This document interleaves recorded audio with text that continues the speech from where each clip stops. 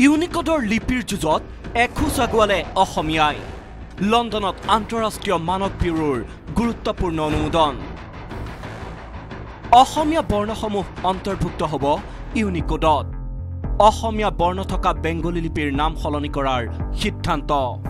বাংলা অসমীয়া ৰূপে হ'ব অসমীয়া লিপিৰ কোড চাৰ্ট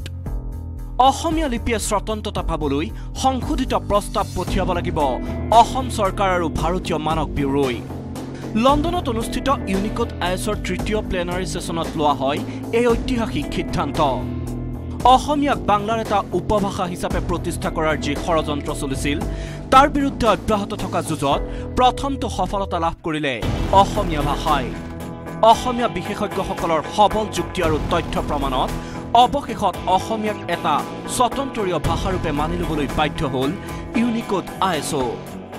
তেখেতসকলে তিনিটা কথা আগবঢ়াইছে অসমীয়া বৰ্ণ আৰু চিহ্নসমূহৰ নামাকৰণ অসমীয়া বৰ্ণ আৰু চিহ্ন হিচাপে হ'ব আৰু সেই যিটো চাৰ্ট ইউনিকোডৰ কোড চাৰ্ট তাত অসমীয়া বৰ্ণ আৰু চিহ্ন হিচাপে নামবিলাক সন্নিৱিষ্ট কৰিব যিসমূহ বৰ্ণ আৰু চিহ্নৰ কোড নাই সেই বৰ্ণ আৰু চিহ্নসমূহৰ কোড তেওঁলোকে দিব আৰু হেতু থ্ৰু ষ্টাডি এণ্ড ৰিচাৰ্চ তেওঁলোকে আকৌ বিআইএছক ক'ব ভাৰতক ক'ব তেখেতসকলে আকৌ ভালকৈ বনাই দিব লাগিব সেই চাৰ্টখন য'ত আমাৰ বৰ্ণ আৰু চিহ্নসমূহৰ নাম অসমীয়া বৰ্ণ আৰু চিহ্ন হৈ থাকিব সেই চাৰ্টখন কিন্তু বেংগলী হৈ থাকিলে নহ'ব যদি সেইটোৱে সলিউশ্যন হয় তেতিয়া সেই চাৰ্টখনৰ নামো তেখেতসকলে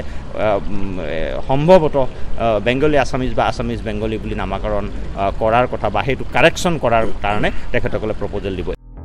অৱশ্যে এয়া স্বীকৃতি নহয় স্বীকৃতিৰ দিশত প্ৰথমটো খোজে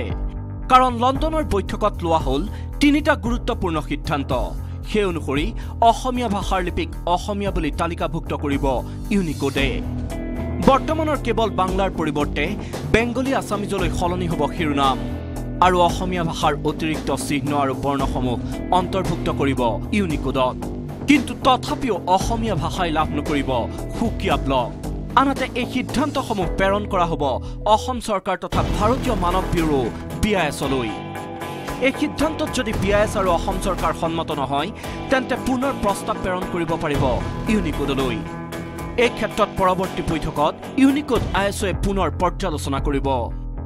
কম্পিউটাৰ আৰু ইণ্টাৰনেটত আন্তঃৰাষ্ট্ৰীয়ভাৱে লিপিসমূহ উপলব্ধ হোৱাৰ এক ব্যৱস্থা হ'ল ইউনিকোড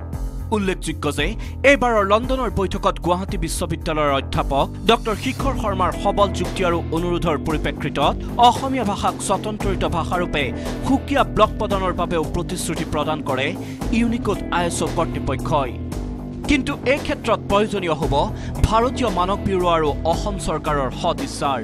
কাৰণ তেওঁলোকৰ সংশোধনী প্ৰতিবেদনৰ ওপৰতে নিৰ্ভৰ কৰিব আন্তঃৰাষ্ট্ৰীয় প্ৰেক্ষাপটত অসমীয়া ভাষাৰ সুকীয়া স্বতন্ত্ৰিত স্বীকৃতি bureau report news 18 Assam north east